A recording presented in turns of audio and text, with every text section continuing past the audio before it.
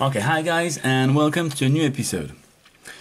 Well, it's been quite a long time since my last review, and I really apologize about that.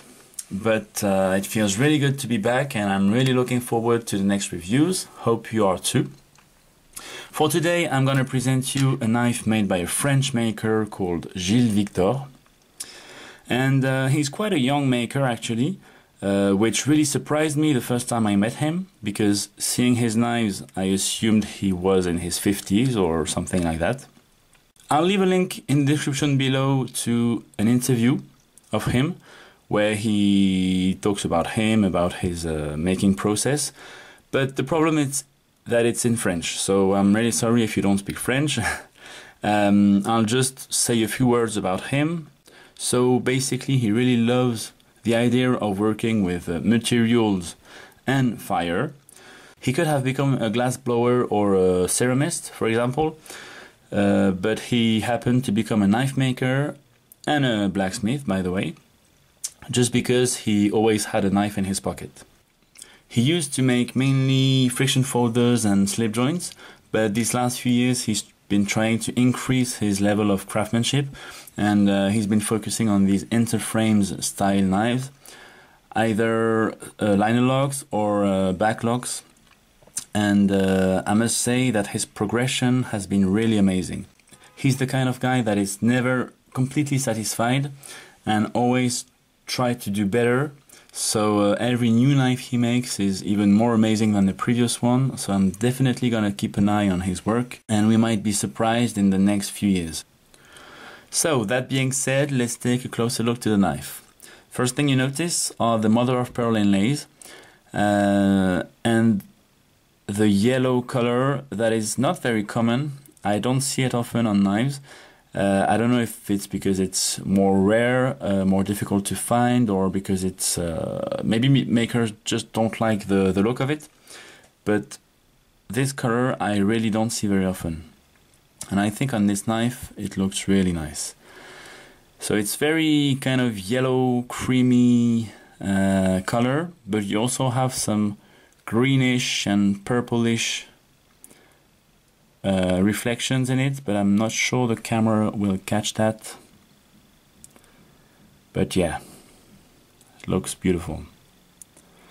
The main part of the handle, the base, is made of titanium, which is also something you don't see very often in art knives. Usually it's made of steel, and I really like the look of the titanium. Not only you have a lightweight, but you also have a different color. The steel is a lot more white, and titanium there is a bit more creamy, grayish color, and it's also less shiny than steel. Although it's polished, it doesn't shine as much as steel. There, it's not a bolster, it's actually a kind of hammered finish, but a very fine hammered finish.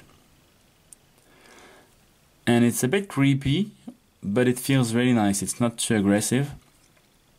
The screw, the pivot screw there is also hammered finish, which makes it even more discreet, and I like that. There you've got just 3 little gold pins to bring a little bit of light.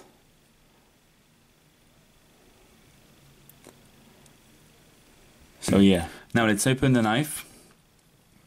And as I said earlier, he's also a blacksmith, so he makes his own Damascus, and he actually made this one. And I've never seen such a Damascus before. It's a kind of twist Damascus, but also looks a bit like an explosion Damascus. I don't know. I don't even know how it's made, but it looks really nice.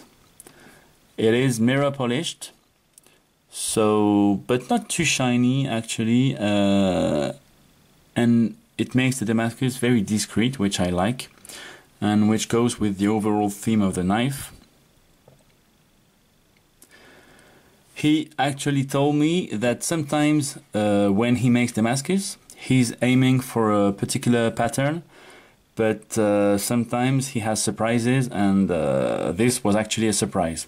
So he's not even sure he will be able to make exactly the same Damascus again. And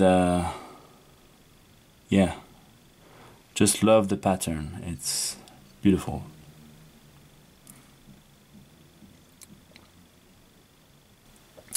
Now, the shape of the blade is a kind of sheepfoot blade with a straight edge. You've got a flat grind.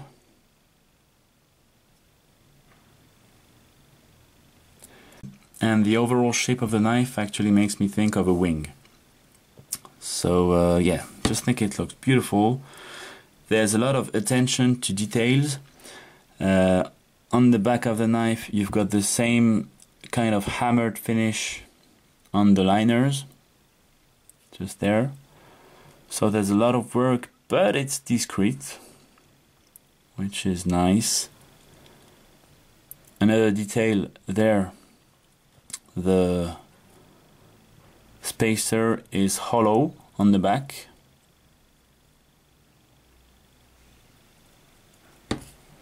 which is also a nice touch. As I mentioned, you've got these pins there. The inside has a kind of perlage finish. You can probably see it just there. Difficult to see. But there's a perlage finish just there.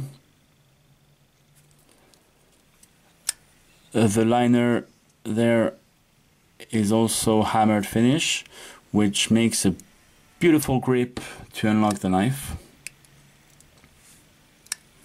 It's really easy to grab, especially also because the liner is protruding a little bit over there.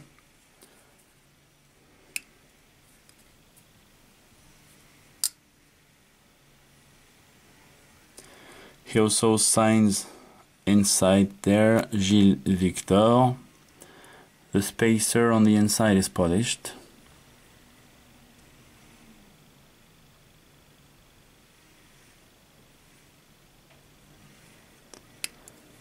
So yeah, beautiful knife.